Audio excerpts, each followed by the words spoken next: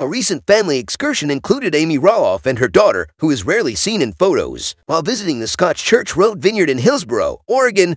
On Sunday, the Little People, Big World actress posted on her Instagram story. Amy snapped the photo, with her smiling in the background together with her estranged spouse Matt Roloff's withdrawn daughter Molly. Beside her at the table were Amy's husband Chris, Marek, and Joel Silvius, Molly's husband. The party looked to be enjoying a day at the vineyard with glasses of wine on the table. Amy said, "Chris and I had a great time taking Molly and Joel to one of our favorite vineyards." With the photo, Molly left the family's TLC reality program first, along with the other family members, and she didn't seem to be involved in any trouble after that. Having opted to maintain a very low profile, Molly and her spouse got married on Roloff Farms in August 2017. 2018 saw them buy their first house together, and they currently reside several hours away from Matt's land. When Molly's younger brother Jacob and his spouse Isabel left the family's show in September, Molly also made an appearance in the picture. Happy birthday to Isabel's sister-in-law, who went to her Instagram story to wish her. With Molly and Jacob on one side of her and herself in the center, she shared a picture of herself. The picture included a heartfelt text and the three of them were grinning widely. "Greetings on Molly Joe Silvius's birthday," wrote Isabel. "The world is better with you in it." Although Molly may rather remain anonymous, her mother was recently spotted on the family farm packing on the PDA with her spouse. Amy and her spouse were helping at Roloff Farms during pumpkin season earlier this month when they had a passionate moment together during their break. An eyewitness said that Chris drew Amy in for the fleeting moment while Matt was well out of sight. After 30 years of marriage, Matt's divorce from Amy, the mother of his 4 children,